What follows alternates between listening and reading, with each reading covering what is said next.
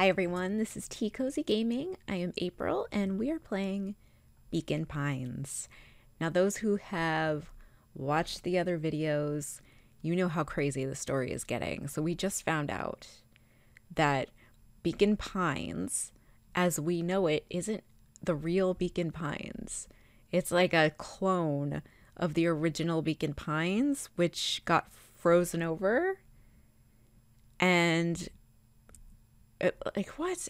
We met a dude who told us all this, and it's crazy. It's craziness. Like, it explains, like, there is cloning going on because we had the clipboards, the raccoon dudes, like, they are clones, which maybe the body in the dumpster earlier on, maybe that was a clone that didn't quite cloned correctly or something. I don't know. I don't know what the body was quite yet. I haven't figured that out. But anyway, the story is getting pretty wild. So if you haven't, grab something to drink, grab a snack, get comfortable, and let's dive back into this craziness. I am so excited to see what happens next because seriously, things are just getting nuts. They're getting crazy. Chapter 6. The Source. Nat expressed his sympathy with a shrug and sauntered off as unassumingly as he'd arrived. Nat, that's his name. The dude. He'd given Luca and Iggy what they needed, and nothing more. As Luca sprinted across the snow, the events of the past few days became clearer, pieces to a larger puzzle. Rollo said he was underground somewhere, captured. Mr. Kerr tried to cover it up with lies. The clipboards were hell-bent on capturing Iggy. It all seemed to point to perennial harvest. But right now, there was one thing that Luca needed to know. And I knew Kerr was shady Luca from the beginning. stopped dead in his tracks. The tree was gone, uprooted and moved, leaving a raw gash in the earth. His dad's tree. He dropped to his knees and dug wildly at the cold snow. His numb hands hit something hard, a headstone. A dry whisper escaped Luca's lips. You're here. All this time I thought I was visiting you. Oh my gosh. But you've been here alone in the snow. Dad, I'm so sorry. They ruined your favorite spot in the world. Our favorite spot in the world. Dad, what do I do? There was no reply. Just snow-covered silence. Why'd you give me the slip like that? What if I couldn't find you, you jerk? Iggy finally noticed the tears welling in Luca's eyes and the snow-covered grave. Oh. Iggy, they stole his tree, Iggy. Yikes. Suddenly, they heard the crunch of approaching footsteps in the snow.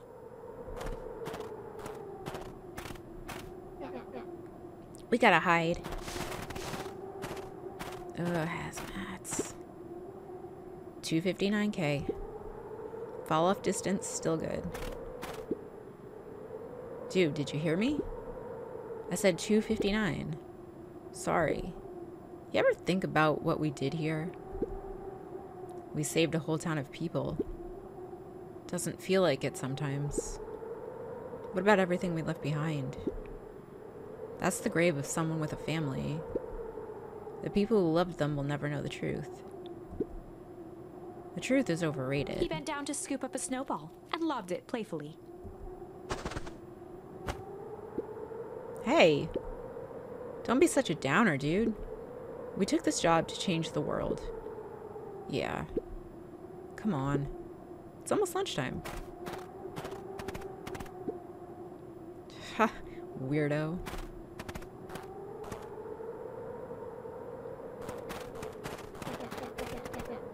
Here I thought I was a jerk. These dinguses are out here literally dancing on graves. Luca stuttered through heaving sobs. Gosh. I thought I was visiting him. I thought he was with me.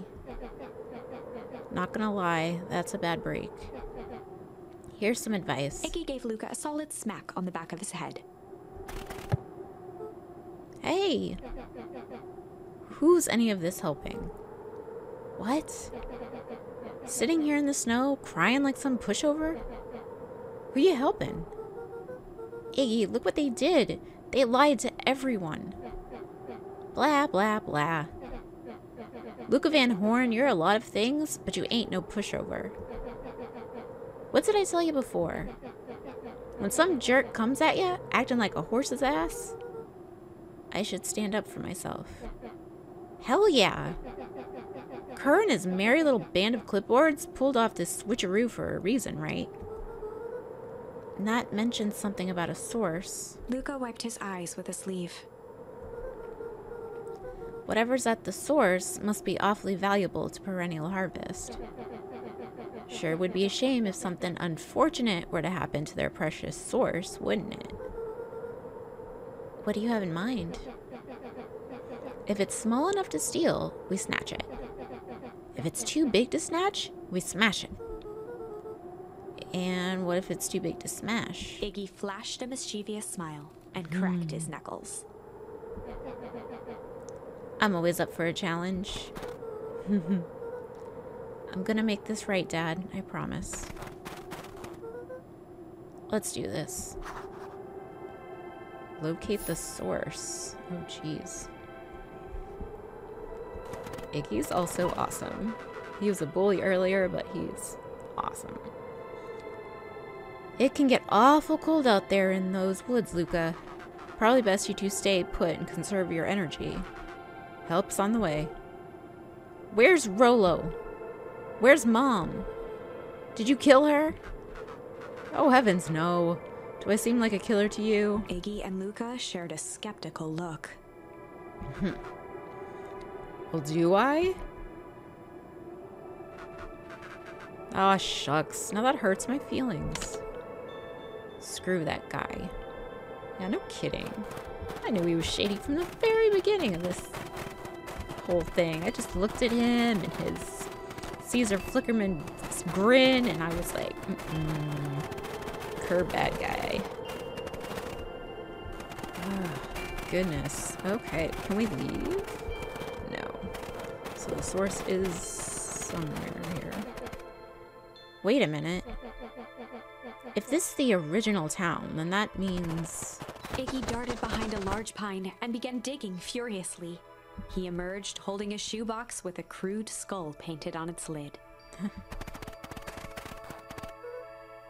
What's that? Long story. So a few years back, I came into possession of some premium grade fireworks.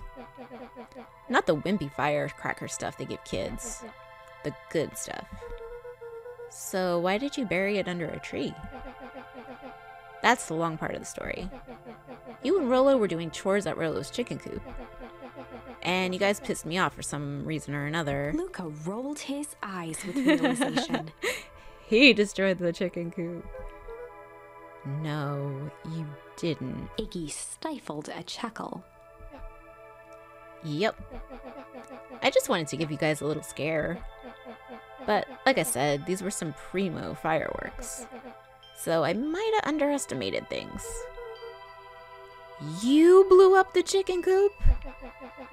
I prefer to think of it as an incendiary redecoration. Sorry, but you should have seen the looks on your faces. Rolo got grounded for months, which is why I needed to stash the evidence and lay low. So I buried him under that tree. But when I came back for him later, they were gone. I figured some grown-up found him and tossed him. Iggy triumphantly raised the shoebox. Turns out, it wasn't the fireworks that got moved. It was us. Unbelievable. It's just crazy that they duplicated the town and nobody knows. Like, how did they alter people's minds? Like, how? Do you think this is a game? Newsflash, boyo. You're not a hero. You're a little brat who is in way over his head. A hero is just someone who refuses to give up. Comics these days are rotting children's brains. Everyone thinks they're a spaceman superhero. I was always partial to Hank Atomic myself. Is that so? Do you really think you have a chance against us? You have no idea how powerful we are. Prepare for blast-off, loser. Yeah, loser. Hate you, Kerr. Alright.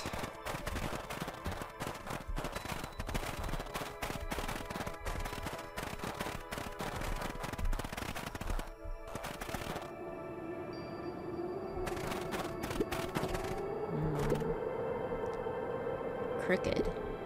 Just like this whole stinking place.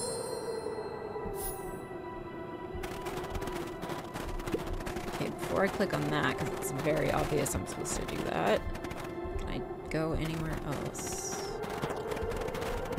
Is there anything else I need to interact with to get more charms?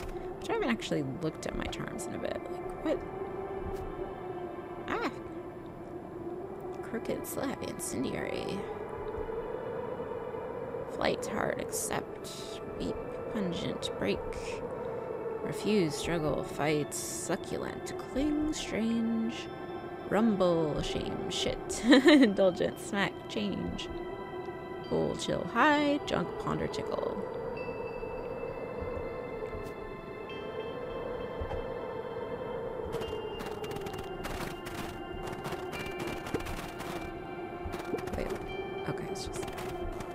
Alright, well, let's take a look at this. Luca and Iggy inched up to the edge of the hole with bewilderment in their eyes. Arctic air breathed out of the cavern in heaving gusts. Echo! Echo! Echo! Echo! Whoa. I can see why they wanted to move us all out of town now. But why would they dig a giant hole? I think this is it. This is the source? It's a dang hole? How do we smash a hole? Duh. Oh, it's much more than that, my annoying little friend. Kerr. Where's Rolo? I wasn't lying before. He's safe. Well, safer than you two, at least. Drats, it's cold. You just had to drag me all the way out here, didn't you? Mr. Kerr gazed down the abyss in contemplation. It really is something, isn't it? What did you do to our town? What is all of this? Well, that's a doozy of a question. This is the source, where they collect the unrefined, Kerr scratched the back of his head. Honestly, boys, I don't understand any of this well enough to explain it. Fact of the matter is, I'm not paid to know. What do you mean you don't know? Ain't you in charge? Oh, heavens no. My role is merely to flash a winning smile and manage various complications. Complications like us. You are a smart boy. His face contorted into a saccharine grin. It really is nothing personal. Some people are destined to strive for greatness, and others are simply obstacles along the way. Seems like you were destined to be a creepy lackey. The point is that we all play our part in life. Mine just happened to be a lead in the role of a lifetime. And you happen to be extras ready for your curtain call. We aren't giving up without a fight. Your smile's not going to be so winning after we're done with you. Now, boys, there's no need for melodrama. It makes even a professional such as myself embarrassed for you. Let's change the mood a bit. Kerr snapped his fingers. Scene change. There, that's better. Deal with them. Iggy turned to Luca with a sly glance. Why are you smirking? Because I have a box full of fireworks and you don't. Iggy waved the box into the air, threatening to drop it down the hole. Stop. Let's not do something regrettable. Joke's on you. Regret is one of my specialties. Out of curiosity, what would happen if I threw these in your precious hole? Nothing. Nothing at all. You're a terrible liar. I'll have you know, I'm an exceptional liar. But that's far enough. Iggy plucked a single bottle rocket from the box and held it up with reverence. Stop, you fool. Call off your goons. After a long pause, Mr. Kerr flung up his hand with frustration. Very well. You all can head back for the night. It's been a long day. I'll handle these two from here. Mr. Kerr sighed into the frigid air. It's just us now, Iggy. You can put that down.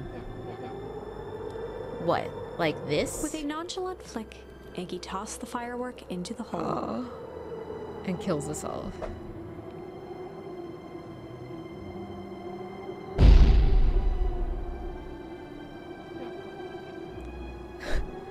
Ooh, his face. Whoa. With a growl, Kerr leapt at Iggy, crashing through Luca. Don't you? Oh. Iggy tried to twist away, but in the struggle, they both tumbled over the side. No. Luca dove forward, bracing Iggy's hand just before it slipped.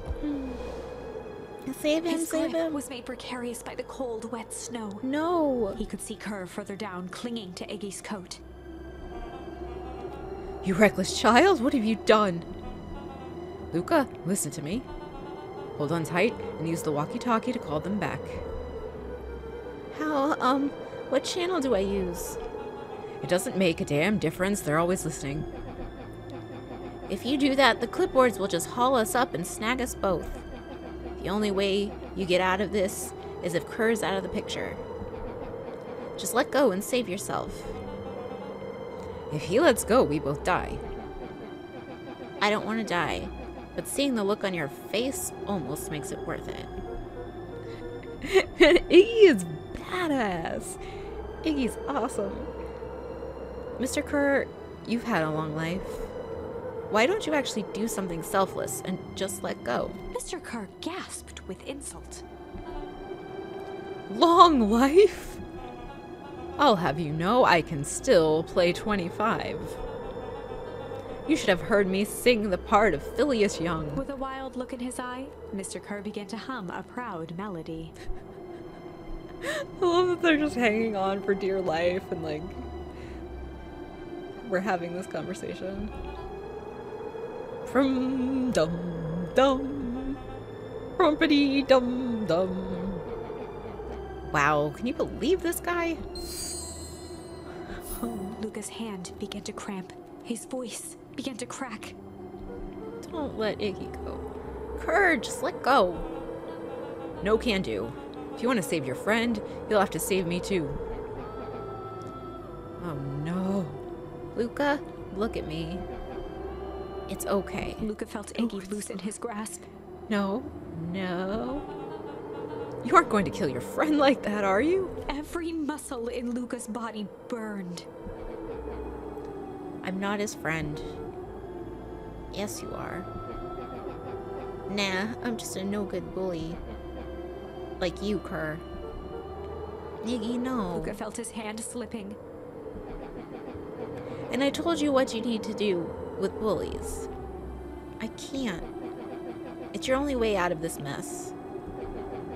Two birds with one stone. It makes sense for us to fall together. Wackadoos travel in packs. A calm settled over Iggy's face.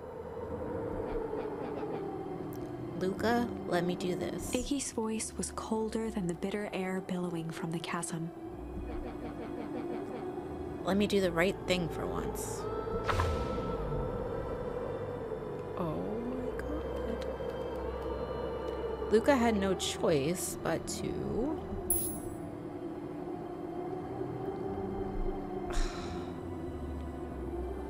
I'm like actually tearing up. I can't. But what happens if I refuse? Then we all die?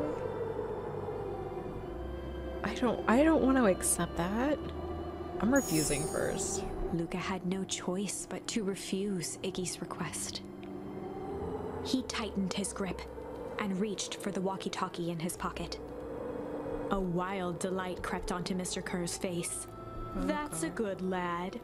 Now, radio for help.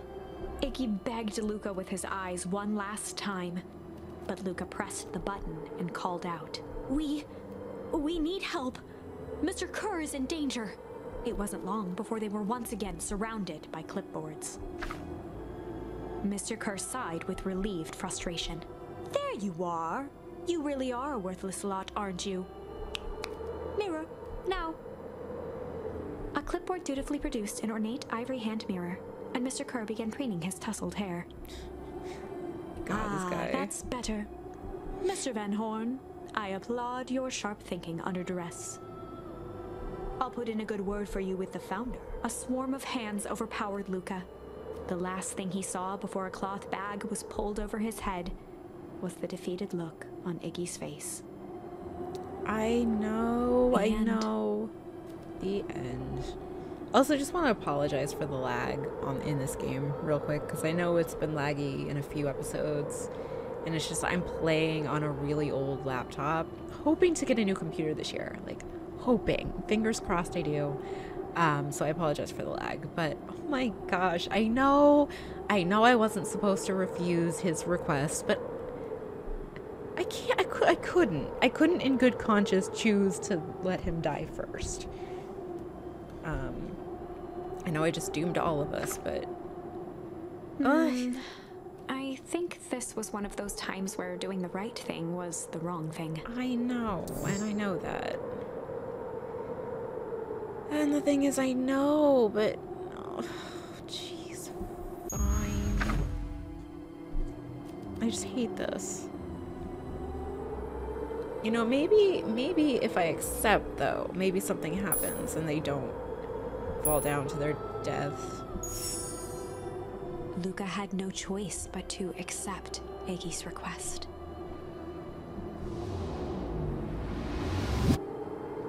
With a quiet blink, Luca watched a teardrop sail down into the howling void.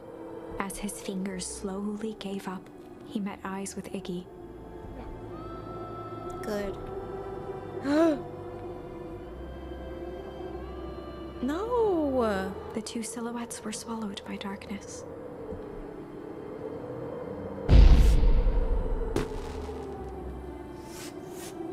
Oh my god.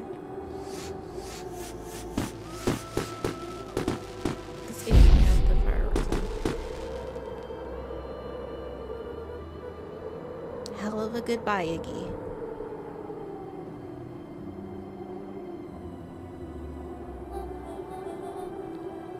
Luca, you should really step back. What? Quickly.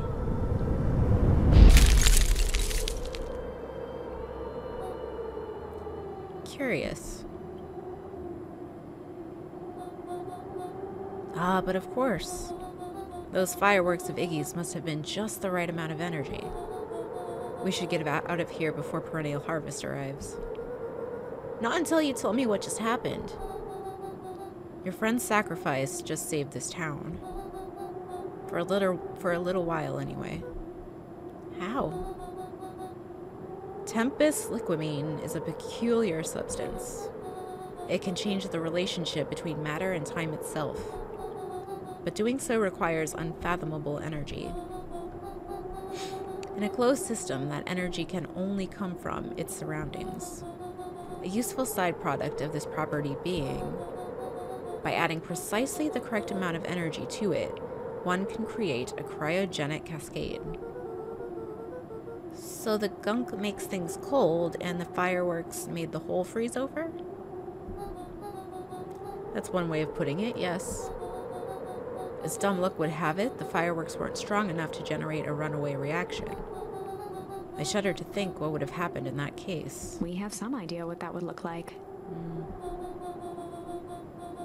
It will take them a good while to safely break through and access the source again.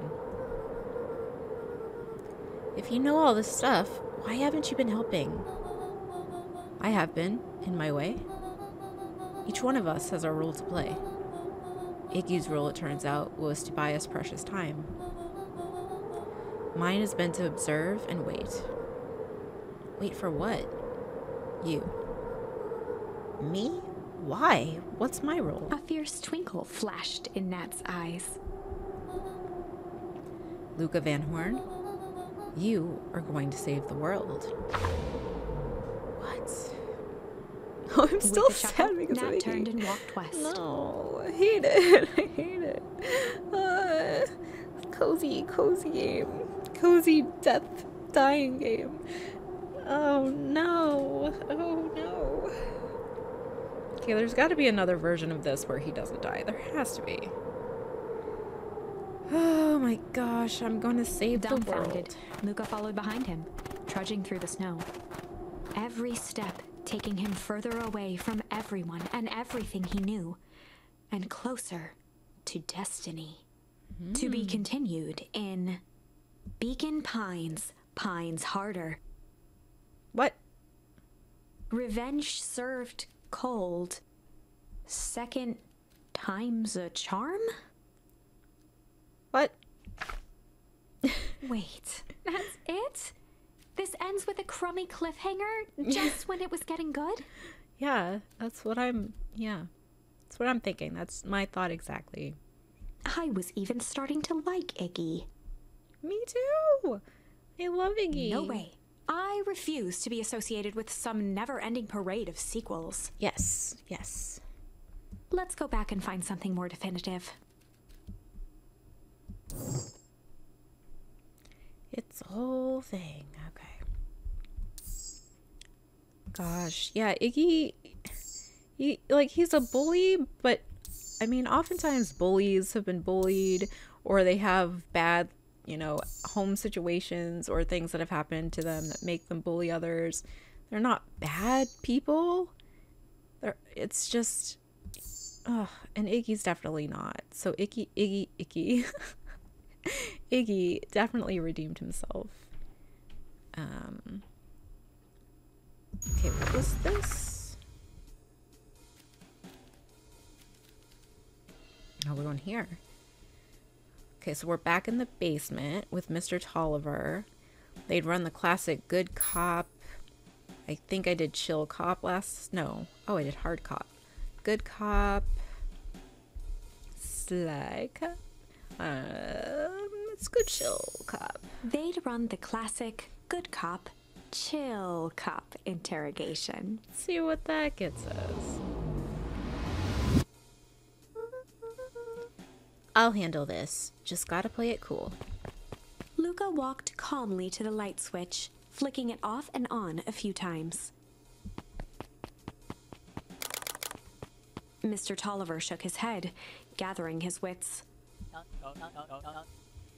Golly, I sure got my bell rung. He looked over to find Luca, who returned a calming grin. Sorry, Mr. Tolliver. This was all a big mistake. Luca, what's going on here? Why do you have me strapped down? No one's fault, really. Rollo just got a little startled. Rollo's here. Rollo and Beck emerged from hiding to give a timid wave. Well, alright. Mistakes happen. You kids gave old Hiram a good scare. Let's just get me out of these ropes and call it even. Luca glanced over to Rollo and Beck, who replied with skeptical looks. Mr. Tolliver, why are you in my grand's basement? I'm here to help, of course. Help with what? What's my gran up to? If you'll just cut me loose, I can show you. How do I know we can trust you? Mr. Tolliver exhaled with disappointment.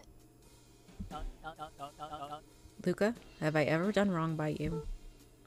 No. And since your gran moved to town, haven't I been nothing but welcoming? Yeah. So why would I turn my back on your family now? We can trust him. It's just... all this stuff seems pretty weird. A board with names of people from town. An archive of my dad's old disturbing patient notes. Luca gestured to the corner. Barrels of explosives? I can explain everything. You just need to untie me. You kids deserve an explanation. Luca looked again to Rollo and Beck.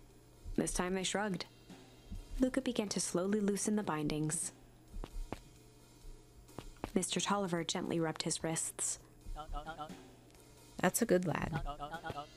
This all makes sense in time. He edged imperceptibly toward the stairs as he spoke. Wait, you're not gonna run, are you? I literally just said 2 minutes ago, not even 2 minutes ago, that we could trust you. You see, this town has secrets, Luca. A very dark past indeed. Before the kids had even noticed his movement, Mr. Tolliver was at the light switch. A past that must be brought He punctuated his final words by flicking the switch and rushing up the stairs. Light. Son of a... Beck darted to the wall and turned back on the lights. It was too late. Rollo confirmed what they all heard. He just locked us down here. Mr. Tolliver's muffled voice came from behind the door. You can't trust adults. That is the moral of this story. You can't trust adults. Concause none of them, like, Kerr is messed up. The mayor is, something was weird with him. Mr. Nuncreed, what a creepy perv. Mr. Tolliver, I was like, oh yeah, we can probably trust him. He might be like the one adult in the game we can trust. Now we're locked in a basement, so that's great. I wasn't lying, This is for your own good. You kids just keep tight down there. And let the adults handle this. They looked bewildered at each other. Play it cool, huh? Not now, Beck. They heard the staccato thump of quick steps exiting the house. The kids looked down in resignation. This isn't how it goes in Hank Atomic. For some reason, they'd always assumed it was up to them to save their town. Luca opened his mouth, hoping to conjure some magical words to make this right. Only a hollow croak escaped. The end. I knew playing it chill we wasn't... certainly aren't going to find a grand resolution to our tale locked in a basement. Back to the drawing board. Yeah, no, I had a feeling that doing chill wasn't going to get me very far, but that's kind of part of the reason I did it first. So let's go back and be sly. Because that's just smarter. Okay, sly. They'd run the classic good cop, sly cop interrogation. Luca and Rollo ducked behind a barrel, leaving Beck to her task. With a few crisp snaps, she roused Mr. Tolliver.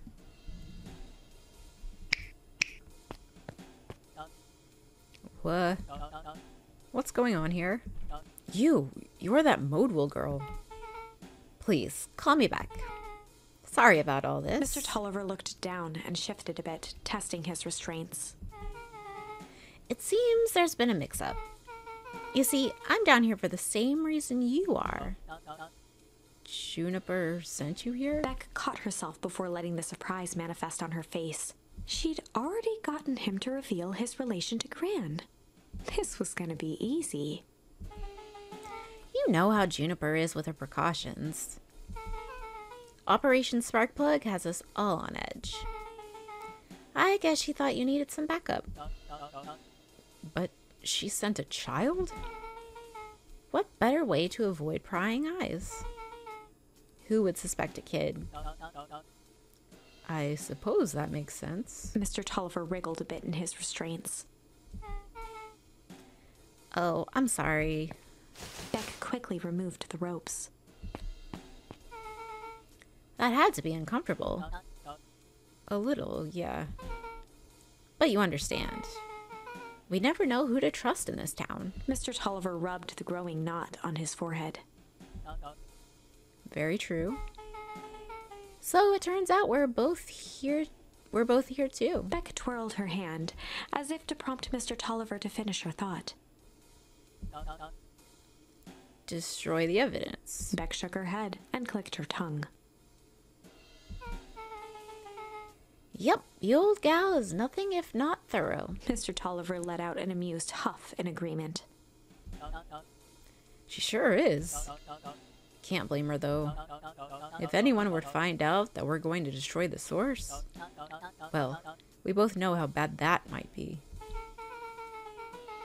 No one will know anything once I finish cleaning things up down here. Beck was on a roll now, playing Mr. Tolliver like a fiddle. You're sure you can finish this up on your own? Juniper trusted me for a reason. You can leave the rest to me. Good. There is one more loose end I'll go work on. Loose end? Oh, it's nothing really. The other day I had the radio on scan while restocking the candy shelf. And wouldn't you know it, I intercepted an odd phrase in a perennial harvest transmission. Underground secrets. That's ominous. I think it might be a password, but Juniper dismissed it. Said it wasn't mission critical. What's the password for? We don't know. So we have a password and nowhere to put it? It's gotta mean something, right? Good thinking. You should probably go work that out. I've got this under control. That's a relief. Between you and me, this basement gives me the willies. Heading for the stairs, Mr. Tolliver hesitated and turned to Beck with a puzzled look. Oh, Tolliver's a squirrel. I just noticed a squirrel tail. I wonder if he's the daughter of the little girl squirrel we saw earlier. She grinned and gave him a peppy wave. With a shrug, he continued up the stairs, whistling a jaunty tune. Ha, sucker. You guys catch that? Sure did. This whole time, Mr. Tolliver's had a candy shelf. But all he ever sells us is apples. Beck blinked slowly in disappointment. The password, Rollo. Well, sure, but once things are back to normal, I'll be having a word with Mr. Tolliver about that candy shelf. Fine. In the meantime, I've got an idea. She turned to the table and began tearing small scraps of paper. He said he heard a password on the radio. Any good spy transmission is never what it seems. Beck marked each scrap of paper and leaned back. We just need to find the hidden meaning. Okay. What's another word for underground? Buried? Covered?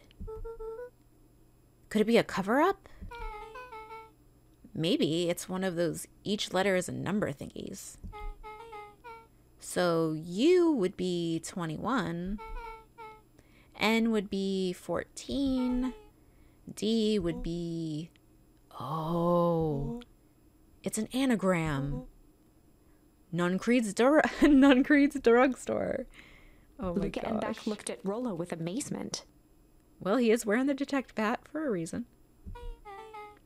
Rollo, that was incredible. Well, it's neither that. It's either that or Kren's nude rug store. Yeah, I think you were right the first time. How did you do that? What can I say? I love ciphers. Well, I guess we know where to go next. Nun Creed. Nun Creed. Duh. I knew he was the worst of the worst. The worstest of the worstest. He's terrible. I don't remember your name.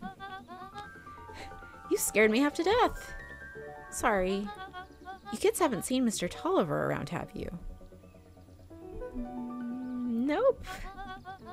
He's got me waiting around like the last slice of pie. I swear that man would be late to his own funeral.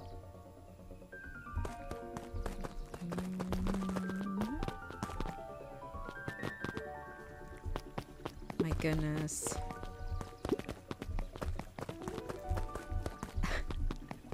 I always get stuck going across that bridge. Perennial harvest door. There's light in there. Oh, what is going on? You're late, Augustus. Sorry, sister. Was caught up with work. Work? You? I had a few more details to lock down for the festival. Oh, what do you have to report? What is this Insipid Town festival really about? Gus looked around nervously. I think Mr. Kerr really does just want to do something good for the town. He's actually a pretty nice guy. You should spend some time with him. I didn't pull strings installing you as mayor so that you could make friends. Your job is to help me figure out what Kerr and Perennial Harvest's true intentions are with this town. We have a responsibility. This is our father's town. Was. Excuse me. This was our father's town. He's gone, Eris, and he isn't coming back. Father left us with nothing but problems. Mr. Kerr came here and offered to help us. We accepted that help. We didn't agree to them turning Father's warehouse into a toxic dumping ground. That is just a temporary arrangement. The glow can be seen from our damned backyard. They are dumping their nasty little secrets on us. When this all inevitably goes wrong, who do you think will be blamed? Eris's cry hung in the air. We have a new choice to make now, sister. This town is going to change, whether we like it or not. Are we going to choose to be a part of that future, or be forgotten in the past? It's a shame. Father named you Augustus, but you will always just be a Gus. Good night, Eris. I'll see you at breakfast tomorrow.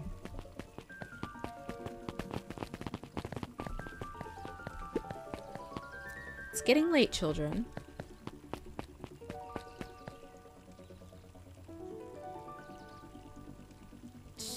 Kerr is not a good guy. The mayor thinks he is. I think the mayor just wants to do the right thing. I think of all the adults in this town, actually the mayor is probably the most, like, normal.